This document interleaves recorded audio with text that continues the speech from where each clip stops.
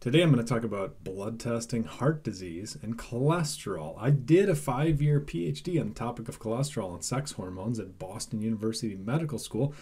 I spent 5 years thinking about cholesterol as a full-time job, so this is my wheelhouse.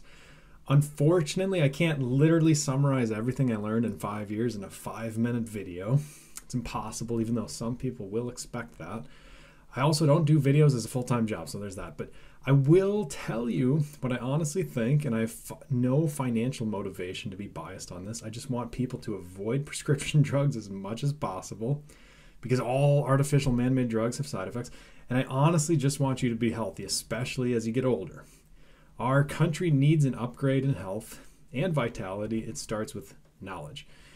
So it's important to note here that older age doesn't allow your body to bounce back from poor diet or nutrient deficiencies or hangovers or other shenanigans. So it's more important than ever as you age to understand all this information. So let's start with age. As we get older, average total cholesterol goes up. Around age 20, your total cholesterol on a blood test is usually about 165 or 170. By the time you're 50, the average is about 200. That's basically a normal person. The data also shows your hazard ratio for dying, your risk of dying, really only starts going up once you get over 300 on your total cholesterol on the blood test.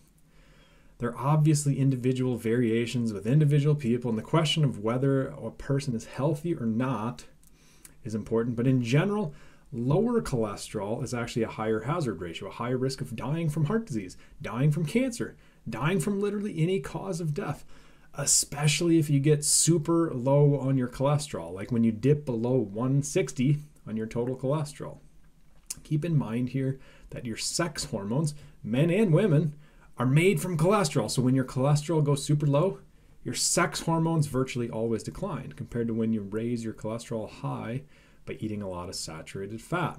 This is why people with low cholesterol almost always feel much better when they raise their cholesterol. As their sex drive goes up, their energy goes up, their motivation goes up. Then doctors say, oh, you're doing so bad. Yet now you have energy. You know it's wrong. A good example of this is a vegan diet. Vegans usually have super low cholesterol because they don't eat saturated fat. And conventional doctors are correct on this. Saturated fat, this animal fat, definitely does raise your cholesterol. It's usually not a bad thing like they tell you, but it does raise your cholesterol. But we'll talk about that in a minute.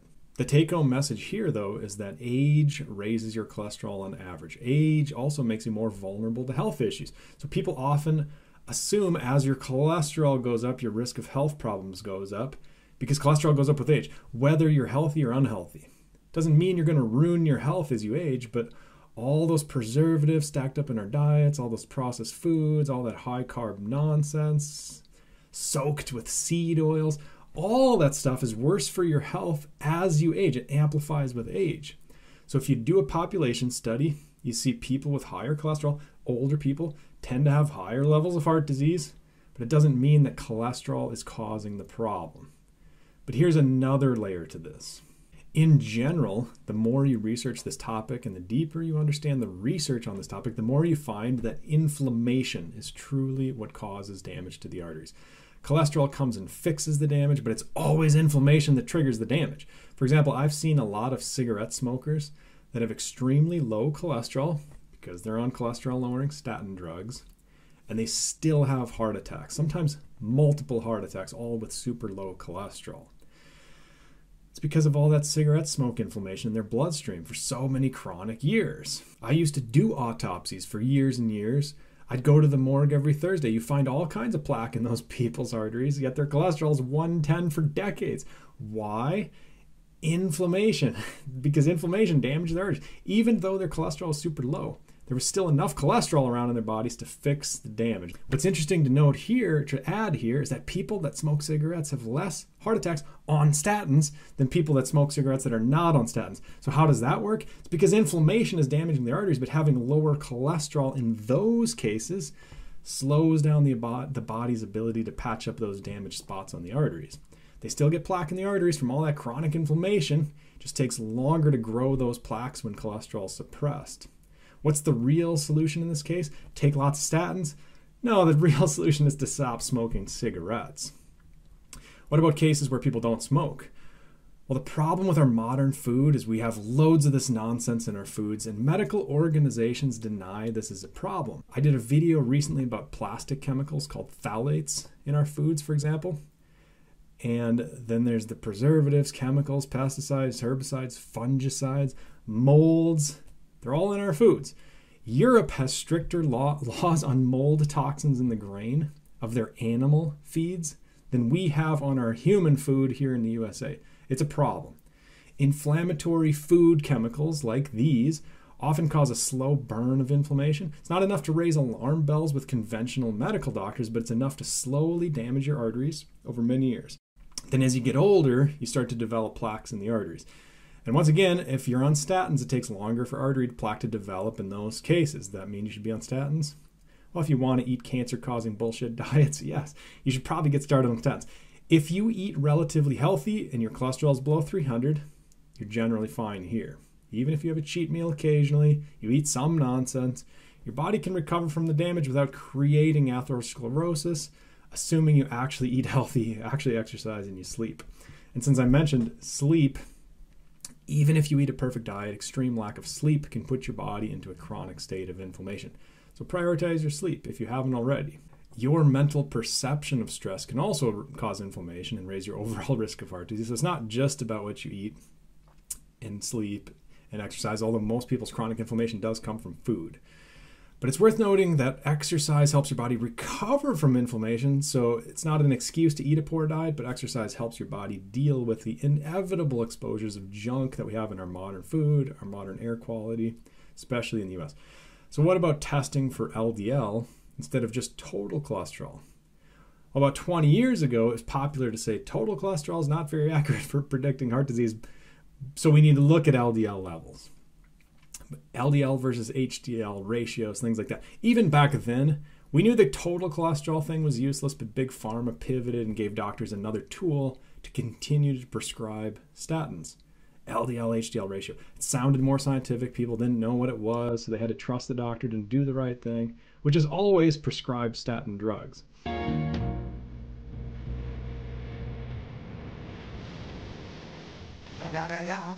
It's the one and only Tico Double. By the way, the normal range for total cholesterol in blood tests used to be 300 and below, and today it's 200 and below. That number was changed almost overnight when Lipitor statin was invented. It wasn't because of some magical research study that showed 200 was somehow bad. Nina Teicholz wrote a great book in 2014 called The Big Fat Surprise. Even then it was obvious that plaque in the arteries was caused by inflammation and not LDL, certainly not total cholesterol. Today it's very obvious LDL can be high for decades and you can have zero plaque in your arteries. I know a lot of people, a lot of good examples. Total cholesterol can be super, super high. You can have zero plaque for your lifetime. Have you seen Dave Feldman's study? I had him on my YouTube channel in 2017 before anyone had heard of him because I always stay on top of the cutting edge of this stuff. And Feldman recently looked at 548 people with super, super high cholesterol, like 500 on their cholesterol. And he's going to publish that soon. It's a multi-year study. The good news is these people aren't getting plaque in their arteries because their blood sugar is excellent and they exercise. But I've heard about the early data, which you're going to have to wait and see. He did publish a case report on one of these 548 people. And this guy had a total cholesterol over 500 for over 2 years. And he started with a zero plaque. 2 years later, he still had zero plaque. CT angiogram conducted on this guy after over 2 years of hypercholesterolemia revealed no evidence of calcified or non-calcified plaque. Why? Because the people included in Feldman's study were healthy, eating lots of meat, tons of animal fat, but no seed oils. They were exercising, getting out in the sun, sleeping well, not overly stressed. These things are not trivial. This is the pattern you find when you stop lumping everyone together in huge groups and start defining healthy people as people with optimized blood sugar, where their fasted blood sugar is below 85, and their triglycerides are also below 85. Get picky on those two blood tests. They actually matter because they indicate whether your metabolism is healthy or not. You can still be unhealthy with optimized blood sugar. For example, if you smoke cigarettes and eat low carb, but it's a good starting point. Now, what about ApoB? It's hilarious to me here because this is the new fad started by Peter Attia. It's the new way of saying your total cholesterol is too high without saying your total cholesterol is too high. It's popular because it allows medical professionals to use another newfangled technical term that most people don't understand, so it makes them sound like experts. Yet it mainly tells you how high your cholesterol is. There's even recent research saying currently the substitution of ApoB for total cholesterol in cardiovascular disease prevention guidelines has been deemed unjustified. And these are generally people that want to push statin. So let's talk about some of the nuance related to this topic. Not everything, but some of it. And we'll circle back to this ApoB thing that the big pharma and guys like Peter Attia are promoting like crazy right now. And by the way, literally every one of Peter Attia's clients that I've spoken with over the years is on statins or PCSK9 inhibitors or other cholesterol lowering medication. They're all on prescription drugs. Apparently, he finds a lot of people that have deficiency in pharma drugs. I don't see it. So one thing that's worth mentioning here, and anytime we talk about scientific terminology or science, it's a different language. You don't need to be extremely smart to understand it, but it's a different language. I have a friend who can speak Swahili. Shout out to Mahuli Dube. It's a cool language with literal pops and clicks, similar to this. In my language, I will say, any question? If not question, thank you. Ngiyabonga. And see, I don't understand a single word of that. Does that mean people that speak Swahili or Zulu dialect, or they're all geniuses? Of course not. They're just speaking a language, same as we speak and understand the English language. Science is the same. It's a different language. So when people know this language, they like to separate themselves for the sake of their ego, usually, and they speak in the most technical terms, like this biochemistry textbook. Histones interact with DNA to form periodic beads on a string structure called polynucleosomes, in which the elementary unit is a nucleosome. Each nucleosome is disc-shaped, about 11 nanometers in diameter. Another example, these tail sequences appear to extend radially out from the histone core and may be involved in interactions between nucleosomes. The DNA is wrapped around the octamer with the H3 to H4 core interacting with the central 70 to 80 base pairs of the surrounding DNA. You see? Technical terminology. And they're just talking about what the physical protein that DNA wraps around. Here's another example. Topoisomerases make transient single-strand breaks in a negatively supercoiled DNA double helix. Passage of the unbroken strand through the gap eliminates one supercoil from DNA. They're just talking about the way the DNA twists, you see, but it's very technical. See, it's gibberish to most people, but scientists are like, I like your unique use of the luciferase assay for that research, or your topoisomerase explanation. It's different language. One of my few talents is to translate this language, simplify it so people can actually improve their health. That's probably why you're watching this video. But anyways, occasionally when I do DNA consults, I find people with legitimate familial hypercholesterolemia. Their total cholesterol will be well over 500, and they do in fact get plaque in their arteries even as young as age 20 or 30 sometimes. Medical schools like to use those people as an example. Does this prove high cholesterol is bad? No, but it is how they teach docs in med school to believe that high cholesterol is bad. They basically have turned Brown and Goldstein, the Nobel Prize winners for studying hypercholesterolemia, they've basically canonized them in the religion of science.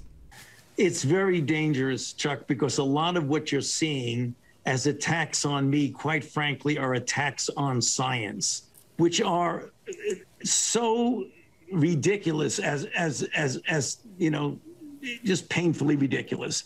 Now, the reason people with super high cholesterol do in fact get plaque at younger ages is because the cholesterol stays in their blood for too long. Their body can't clear it out. And a lot of the cholesterol becomes oxidized. Oxidized cholesterol is inflammatory. Oxidized cholesterol can damage arteries. Even in cases where people have low total cholesterol, when they have high oxidized cholesterol, it's very damaging to the artery lining. And you can check your oxidized cholesterol on a blood test. It's a worthwhile blood test if you're worried about these things. Some people have pristine heart disease genes, and even if they have fairly high oxidized LDL or they smoke cigarettes, their arteries are just so good at healing they never develop any plaque or atherosclerosis. But some people are much more on a hair trigger for developing these things. But remember, it's always inflammation. Now, another blood test that can be useful is LPA, lipoprotein A. Most people just call it LPA or LP(a). But LPA is basically a piece of cholesterol that can, in fact, damage arteries. Conventional doctors like to look at LPA sometimes because it often correlates with total cholesterol. In other words, if your cholesterol is high, your LPA is usually high if you're eating a lot of seed oils from potato chips and corn chips and all that. But be careful interpreting LPA. LPA variation is extremely genetic. Some people have a disposition toward higher LPA if they have higher inflammation, and some people just don't. If your LPA is high, I suggest try B3, vitamin B3. It's also called niacin or niacinamide. Try those supplements because there are studies showing this works, and I suggest intermittent fasting. That increases autophagy, the process where your cells clear out garbage, they take out the trash. I also recommend donating blood. It's like changing your oil. It can lower your LPA. Sunshine's another one that can help. It breaks up aggregates and clumps of garbage in your body. But remember, everyone's different. Gluten might be causing inflammation, or nightshades, or mold, or whatever, and that's triggering your tendency to have higher LPA. And this is a good time to bring up another confounding factor related to ApoB. ApoB is the protein that wraps around LDL, VLDL, IDL, also LPA. So if your LPA is high, your ApoB goes up. And this is a legitimate risk of damage to your arteries from the inflammation from the LPA. So I'll give you two cases to illustrate this ApoB thing. One person has high LDL and therefore high ApoB, but they're healthy, like Dave Feldman's 2-year study.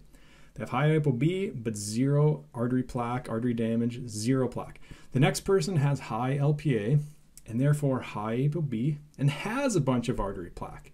If you lump enough people together, you'll start to see that people with higher ApoB have more plaque in their arteries because of that LPA connection and other types of inflammation. Then should you blame it on ApoB or total cholesterol or LDL particle size or LDL versus HDL? No, it's LPA and other types of inflammation. And here's another layer to this problem. When studies have been done to see if different scientists can replicate peer-reviewed research, they're only successful about 10% of the time.